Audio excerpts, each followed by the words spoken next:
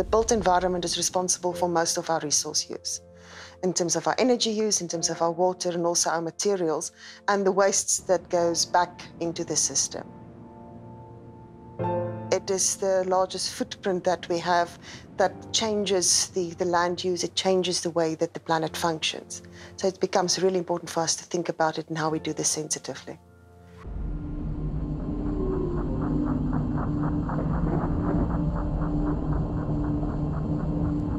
We're standing at a tipping point in the world, and we can decide to go down a road of despair and just give up and say, well, eat, drink, and be merry, because tomorrow we will all die.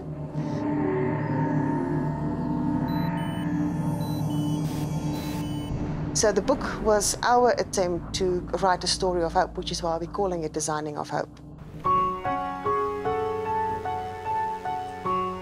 Now the possibility to break open the systems that have kept us in this very negative and degenerative system.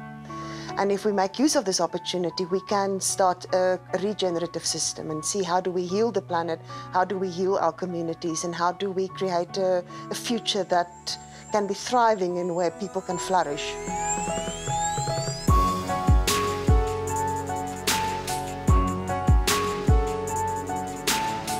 What they're writing about in this book is the idea that if projects are handled with the right amount of care, they can not only be appropriate, but they can help heal. It's not about the building. The building only becomes the entry point. How do we use this entry point to start healing the entire system?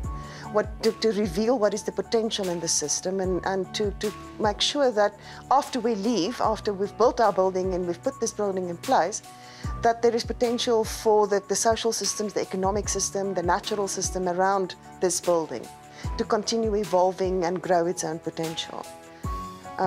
How do we make buildings part of nature, and how do we start working with nature in terms of how we treat things like our sewage, for instance, or to treat our water and make our water clean, or help our buildings cool down.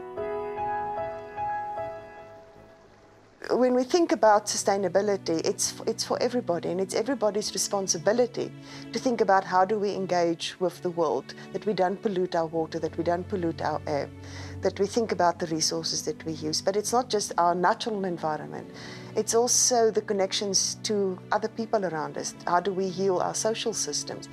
And underlying all of that is the idea that we are in a relationship. So treat other people as you would like to be treated. Treat nature as you would like to be treated, because we are not separate.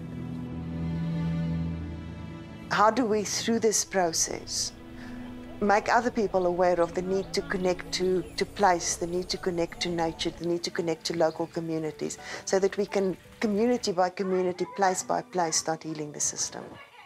And if architects don't do it, who's going to do that?